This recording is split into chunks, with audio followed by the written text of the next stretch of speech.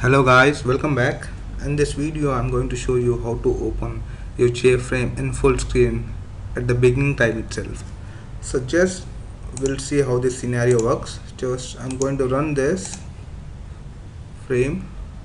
So you can see the frame is open very small size. But what if you want to fit this JFrame depending on the screen? So there may be a square monitors, landscape monitors, patrioid monitors.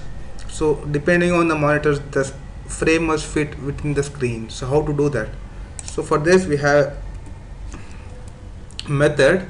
So this is our frame. So in constructor, so this is a form class, form.java.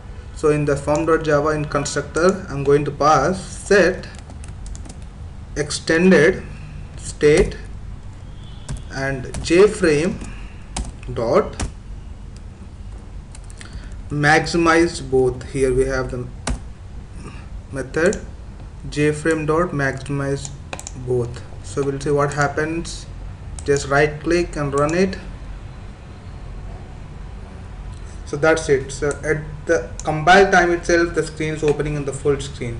So if it's a square monitor, it fits with the square monitor. If it's with what we say a rectangle, horizontal, vertical monitor, it fits with it. So that's it guys. So this is how you can open your JFrame in full screen mode at the runtime itself. So that's it guys. Thank you for watching.